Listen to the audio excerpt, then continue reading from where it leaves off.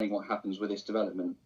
I think there needs to be some kind of guarantee from Aberdeen, who I don't believe for 1 minute will take this project on in the longer term anyway, because it's too small for them. I think they'll hand it over to another developer and they'll take it on their behalf or whatever. That's my opinion. But there needs to be some kind of guarantee that the businesses on there and the jobs for local people of this town are protected. Because if we lose them, then they're gone for good. And particularly like T&G, for example, there's some skills in there which can't be replaced very easily. So we need to protect the businesses, enhance it, great, but protect them. But also, if we're going to bring more businesses in, then fantastic, because that's going to bring more people into the town.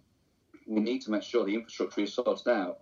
We keep talking about the train line, but the train line in its current guise, or potential current guise, will have very little impact on sorting out the commuter problems.